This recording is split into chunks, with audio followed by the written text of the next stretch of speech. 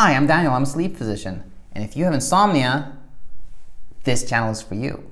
Today, a question from Mike. How strict should one be when it comes to stimulus-controlled therapy? This technique tells us that the only thing you should be doing in bed is sleeping, but again, how strict should one be? Hi, today we are talking about a question from Mike. Mike has sent me several questions, and I'm very thankful, Mike, and I hope my answers are helpful to you and everybody else watching here. Now, for those of you who haven't watched previous videos, Mike has had problems for a couple of months with sleep, really triggered by this health issue, or health scare rather, and he has lately been combining bedtime restriction therapy, which is when you limit time in bed, building a strong sleep drive so you're able to sleep, and then stimulus control therapy, which involves leaving the bedroom if you're not able to fall asleep, or if you're waking up and you're unable to fall back asleep. Now, he has a very good question that he sent me in an email a few days ago. Let's read it, and I'll share my thoughts on this. Before I do, as always, what I talk about here, not medical advice to you, Mike, or anybody else, just kind of general thoughts, general advice that you have to decide for yourself if it's something that you should be doing or that may be helpful to you. With that said, let's read this email together. I have decided that instead of getting up if I cannot sleep, which rarely happens now because I do not go to bed unless I am sleepy and not just tired.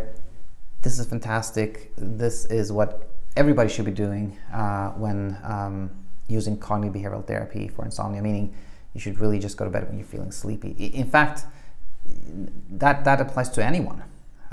Even if you don't have insomnia, you shouldn't go to bed unless you feel sleepy, because that could potentially trigger insomnia. Sorry, get a little sidetracked there. I will just turn on the sleep meditation YouTube video, which is typically already playing as I fall asleep, and not turn it off until I fall asleep again. What are your thoughts about this new approach, given CBTI states do not do anything in bed but the 3 S's: sleep, sex, and sick. So for you not familiar with this, the 3 S's and CBTI, well, CBTI stands for Cognitive Behavioral Therapy for Insomnia, and really everything I talk about in this channel is related to that. Now the 3 S's, sleep, sex, sick, it means that you should not do anything in your bed except sleep and sex, and if you're sick, you're allowed to spend time in bed. Now, to get to your question here, Mike, personally in my practice, I'm not that strict with activities in bed when they're not associated with the frustration. Let me clarify that. So if somebody says, I usually go to bed, I read for 20 minutes or 30 minutes or 40 minutes or something like that, and then I put the book away and then I fall asleep, or for that matter, if someone says I go to bed and I watch a Netflix show and then I turn it off and fall asleep, I think that's fine, because they are not frustrated.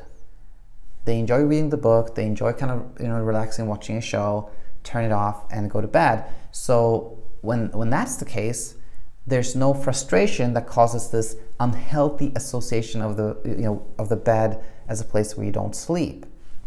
So basically my message here is, I think that if you're doing something bad, like listening to YouTube videos, listening to a podcast, reading or whatnot, and you're not laying there being frustrated that you're not falling asleep, then it's totally fine. However, kind of as soon as you start feeling like, oh my gosh, I'm not able to sleep, I'm frustrated, I'm annoyed, that's when you should leave the bedroom, as to not create this association of the bed as a place where you cannot sleep. Hope this was helpful. As always, you, Mike, anybody else watching this, any questions, any thoughts, anything, leave a comment or email me at insomniainsight@gmail.com, or send me a voicemail at 503-489-4802. And I hope to see you back here really, really soon. Bye for now.